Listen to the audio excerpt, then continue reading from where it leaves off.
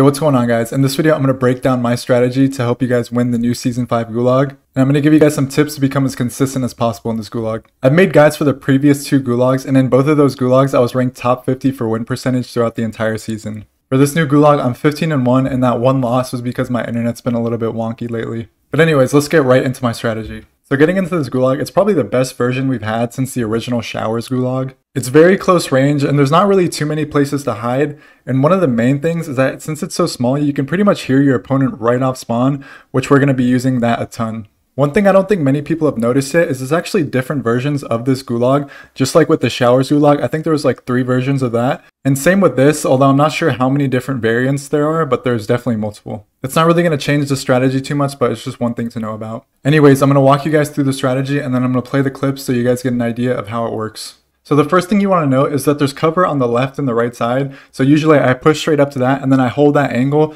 and wait till I get audio cues and wait for my nades to go up. Once my nades have loaded in, I use them where I expect the enemy to be. Or obviously if I've gotten an audio cue, I'll throw it where I hear them. Once you do that and you get a hit marker, you'll easily be able to narrow down where they are. And even if you don't, you probably still can just because the Gulag is that small. So getting into this first clip, I do exactly that. I go to this right side head glitch and I wait for my nades to go up.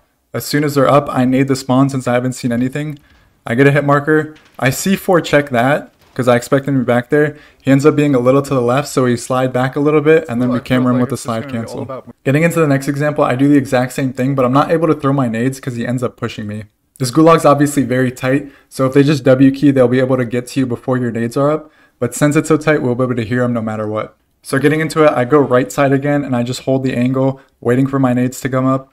I end up hearing him pushing me. He pushes through mid, so I slide cancel him. I make sure I can still camera him even though he's pushing me, and I win that gunfight. So here's going to be another little trick you can do if your nade doesn't hit them. So again, I wait for my nades to pull up.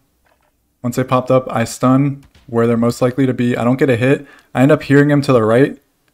So what I do now that I don't have any nades, I just ADS walk up. He can't hear me. I get close enough to where I'm able to slide cancel and break his camera, and then we outplay him like that. That guy had no idea I was so close to him because I ADS walked up, and a lot of people don't know when you're ADS walking, you're silent as if you were crouch walking. Here's another example of the enemy pushing me like a maniac before my nades are even up. So I just play a piece of cover in the spawn and I wait for him to come up.